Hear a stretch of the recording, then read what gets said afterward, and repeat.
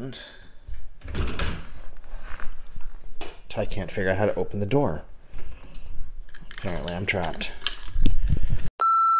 This is Budget's version of a Jetta, apparently. Yes. Tacos, my family style. Wait, elotes. Street corn, delicioso. Is that it? I'm eating.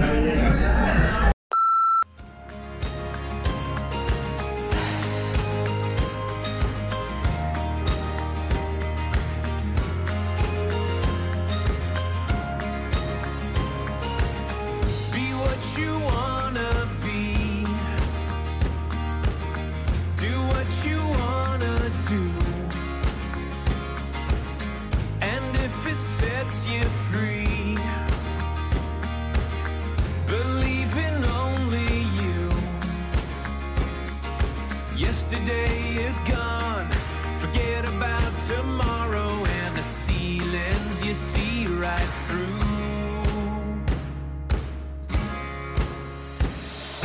Find the moment and make it, write your headline and raise it to the sky. No one else can create it. Take your banner and raise it to the sky.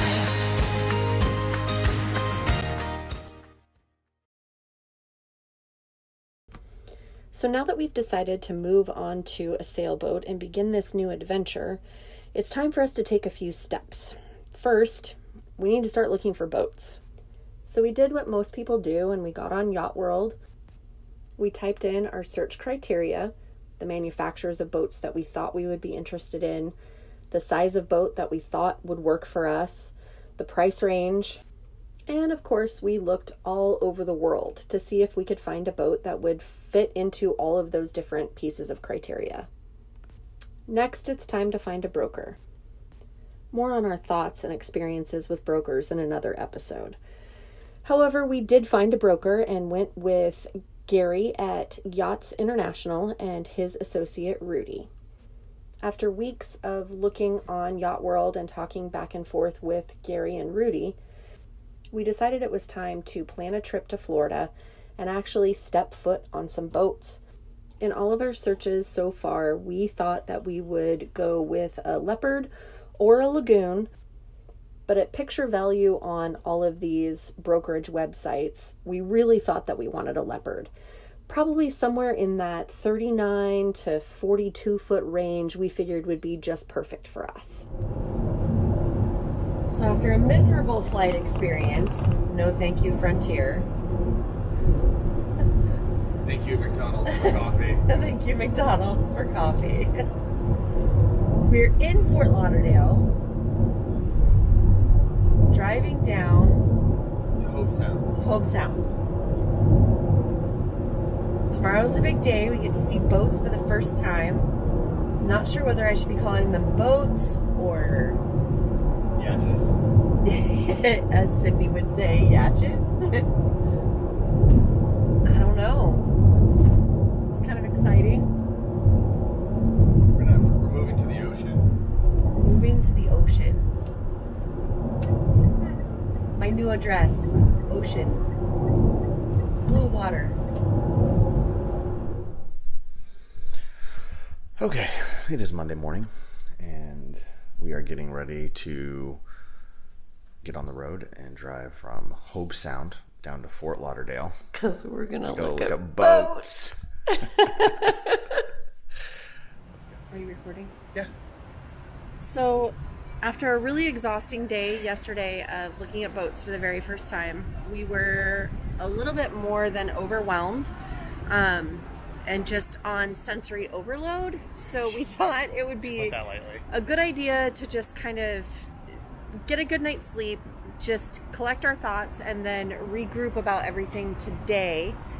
Kind of talk about what we liked and didn't like, and get a plan and where we want to go forward from here. So it's Florida and it's beautiful, so we're gonna go have lunch. and we're going to one of our favorite places down by my mom's place in Tequesta called Papachulos, and it's a cool little taco joint, and they've got good tacos and margaritas.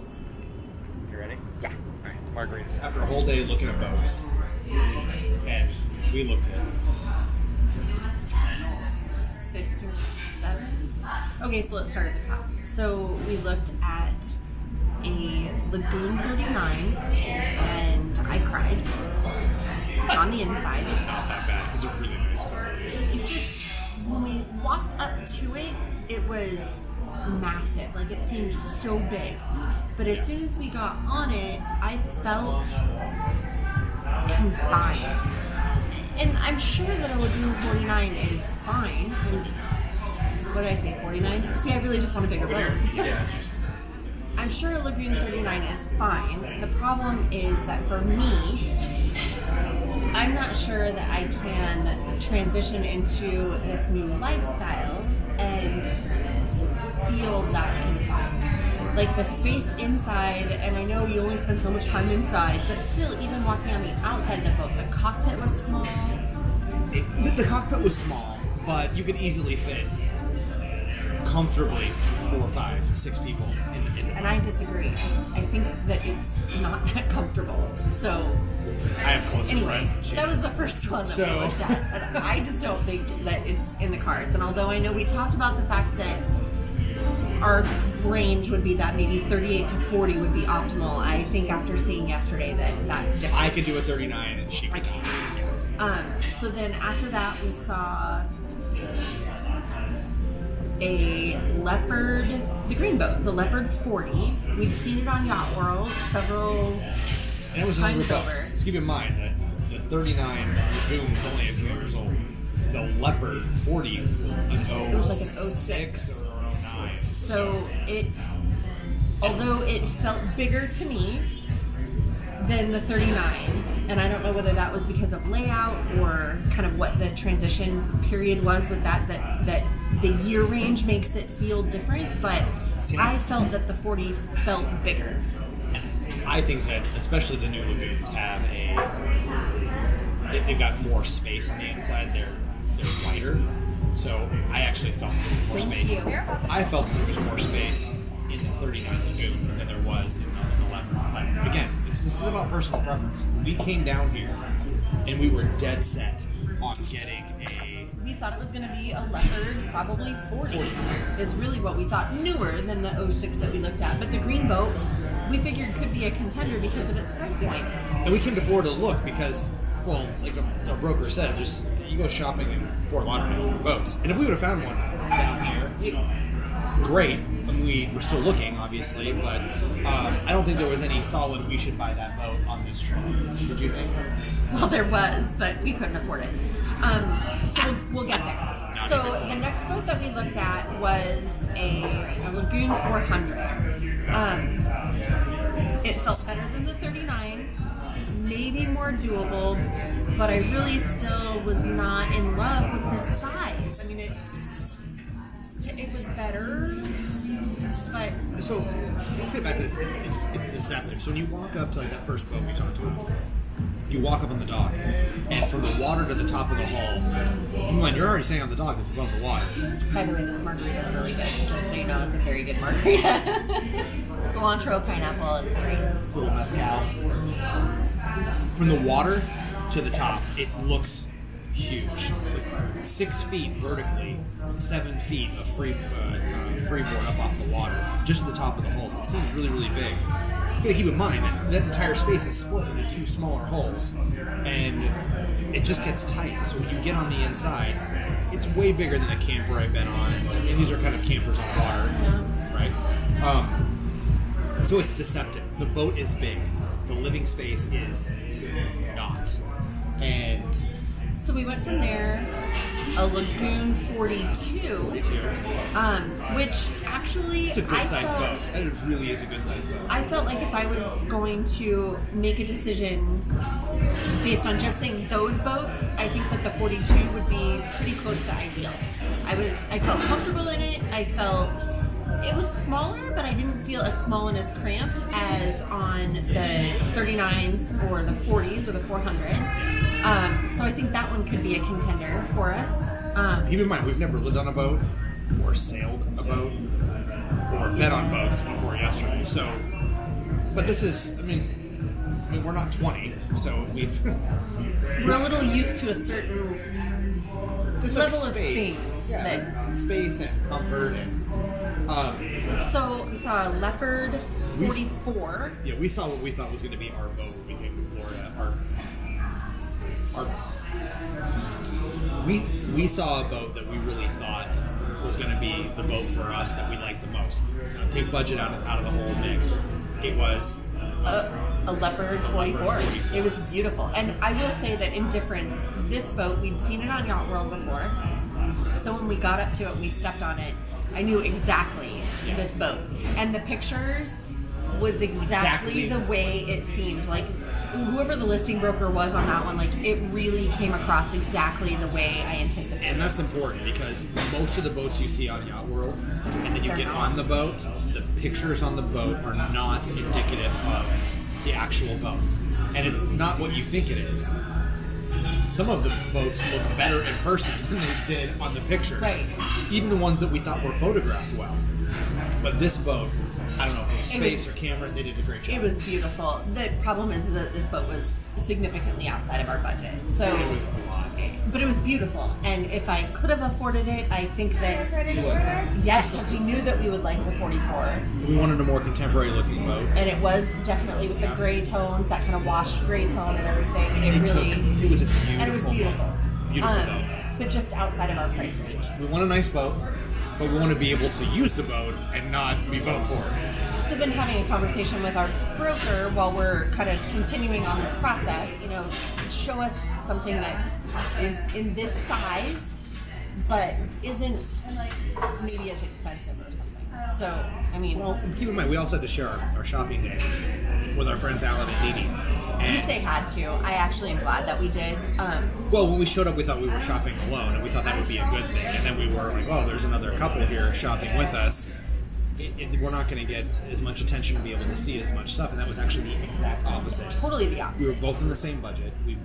We wanted a leopard, they wanted a lagoon, and so they were figuring 44. Yeah, we were figuring 40. So it wasn't like we were competing for the same boats or anything like that. But we're in close to the same price range. But the other part too is that their timeline was a little bit more advanced than ours. So they were going to be purchasing before we were going to be purchasing. Yeah, I think they're a few months ahead of us. I think that the navigation of our broker to put both of us together was very systematic on their part, and it worked out in both of our benefits. And quite frankly, when the rubber, meets the road, I'm glad that we went with Alan and Dee Dee because we were able to bounce ideas off of each other, like what they thought was important based on their experiences, because they've been sailing before and we haven't. Our construction background and what we thought would be important or problematic or not problematic, and just kind of really talking through all of those processes together. So it was really great being with you. I really enjoyed it, and Alan and I have already been texting back and forth, so it's kind of great. That was awesome. So anyway, from there we went after the Leopard 44. We went one last place that actually had two boats at it. Because they wanted to see a lagoon 440. And we didn't think we wanted anything near that big. We didn't think we could afford anything that big. So we actually all went just to go look at that boat. And when we were there, it happened to also be... It was a Lagoon 450 Flybridge. And I cried again, but for a different reason. Well, we looked at it, and the guesstimate that our broker gave us was like, hey, if you get a charter version, a few years old, you might be able to pick one of these up mid-3s. We were excited. Maybe low 4s. Maybe low 4s. Which was beyond our budget. It was beyond our budget. I was going to stretch it. Sorry for the noise. But the chocolates are worth it. When I stepped on the 39, I was disheartened. And almost to the point where I thought that if this was what we had to be in, I'm not sure that this adventure would be for us, because I didn't think that I could live in that. But then, of course, she likes the nicest, most expensive boat. But then we got on the 450, and I sat on the bow seat at the front of the boat on the 450 and looked back at the boat, and I just welled up with tears because it was like I was meant to be there. Here's the problem. We thought, hey, the boat, maybe we'll buy this boat, it's for sale. So we go back and look at it, and it wasn't low threes. It wasn't mid threes. It wasn't mid fours. It wasn't even mid fives. 607. 609. It was 609. Yeah. Either way, it's like buying a half-price Ferrari. I still can't afford it. So I cried again, but it's fine. So that was a rough day, which is why we didn't film anything yesterday, because at the end of the day, we thought the 450 is what we want. Maybe we can do this. And it's... So Well, let's talk really quick about the 440. So after we saw the 45, we went on to the 440 and we looked at that. And although they're similar in size, there were some nuances of things that seemed different on the 450. Nuance. The 440 they stopped making However long ago. So it's got wet heads. and that was the key. That was the big pushover for me, is that they were all wet heads, and I was not about And the that. 450 has dry heads. Even the smaller lagoons and the smaller leopards all have, even the older ones have dry heads. So that was a big deal. I don't want to wipe down my bathroom every day. And I know that seems kind of petty and stupid, but we're trying to keep enough moisture and corrosion out of a boat. I don't want to have to wipe down everything in a bathroom and make everything waterproof to be able to take a shower or use the restroom. Also, the rear cockpit's way smaller, and it sinks down in like a little. It feels like a bathtub to me. I didn't like it. There wasn't a way to walk from one side to the other easily. Whereas the 450 behind the salon. So all of this is going into telling you that after everything that we saw, even though I could do a 39 and Kim cannot, even if I would rather do a newer 39 and be tight on space than do something older, Kim really wants a 450. So now I think that we came to Florida looking for a leopard in the 40 range, and we're leaving Florida wanting a lagoon in a 45-foot range. And I think we just need to look. I mean, if we find something that's beat up, we can probably do some work to it. And I just say beat up, it just needs some work. We already know it's going to be a charter version. So by virtue... But we want a charter version. Right. Tell them why. Because I had the brilliant idea that if you get a charter version, it's a 4-cabin, 4-head. We cook. Like, that's our thing, obviously, coming from the food trucks. So... we have kitchen accessories galore. So we are seriously paring down our kitchen, but unfortunately, based on the amount of cooking that we do, we've already decided that the galley is going to have a significant refit done to it. It's going to have induction. Well, and if we buy something that needs work, the benefit for us is coming from construction before the food truck is that that's what we did. So We can do whatever we want. Of making it whatever we want. So I thought, well, I want to have a washer and dryer. So why don't we take the fourth cabin? It's just a boat. Why don't we take the fourth cabin, and Ty's going to want to have all of his tools, or at least a good portion of them. So I figured if we turned the fourth cabin into a storage room /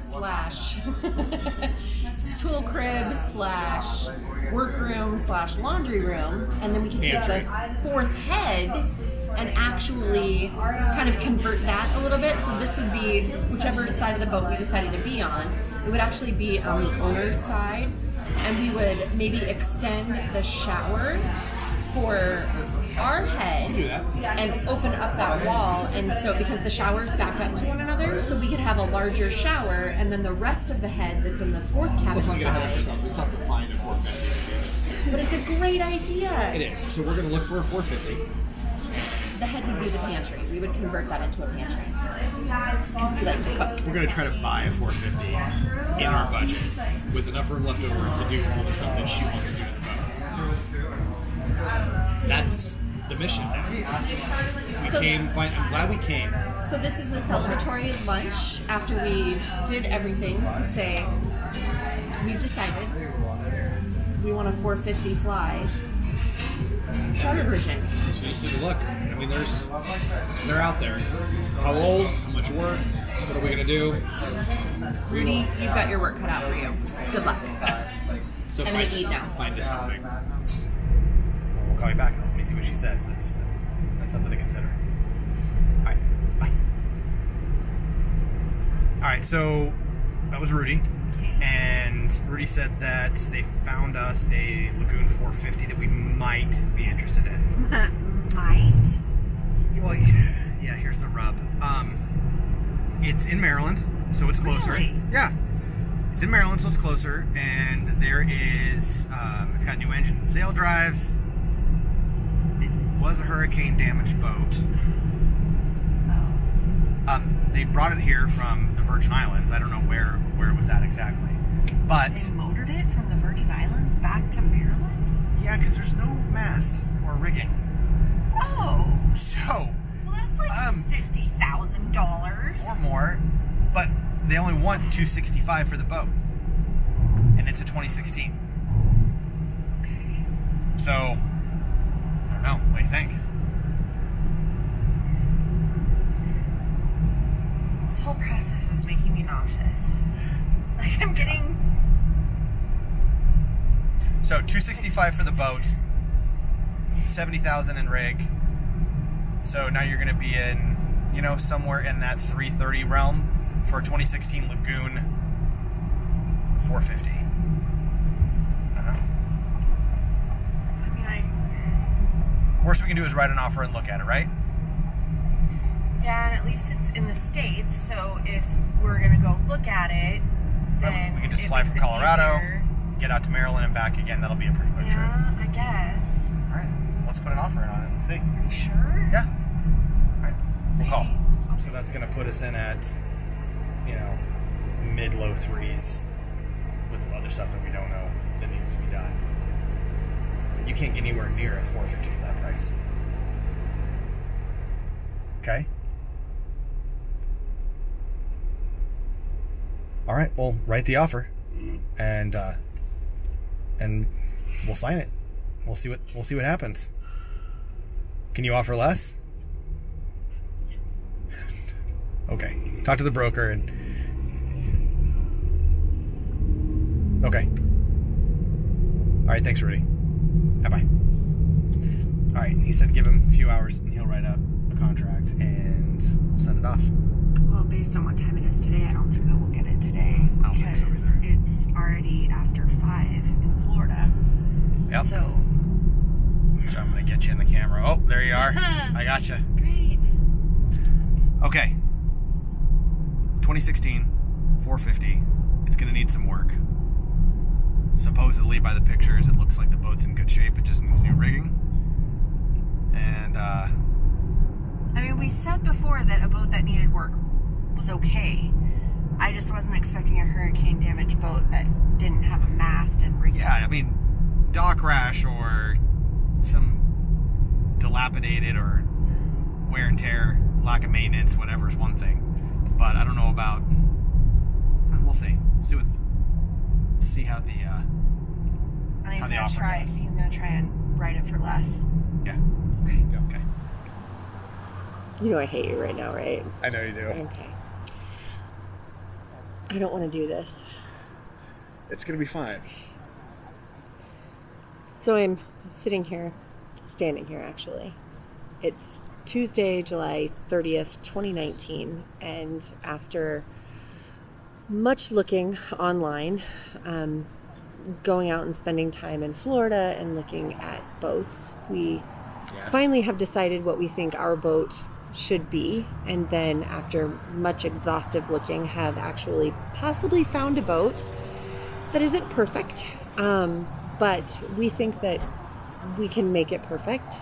And so we are now to the point where we are going to make an offer. We are. Very scary. We're making an offer. We've got our computer here, and we are going to share with you the actual acceptance, the clicking, the putting the money down, all of that fun stuff. So let's spin it around, and oh, here we go. All right, Kim. Click the little box. I don't think that I want to be the one to do this. Well, we're doing this together. You ready? So when you're ready. Oh, I just did it. Oh my God, she my did God. it. She did it without me. Well, apparently I didn't get to be involved in that. But here we go. Oh my God, I didn't mean to. Congratulations, you successfully e-signed your documents. And I didn't want to be the one to touch the button. Okay, I'm going to receive a copy by email. Go we ahead will and receive email a copy me. by email, and we'll give you guys an update soon. I touched the button. Bye. Okay. What's wrong? Okay, well, what does he want? What? What? Okay, well, we gave them everything he asked for, and now he's adding both of those things? Yeah, we're not doing that.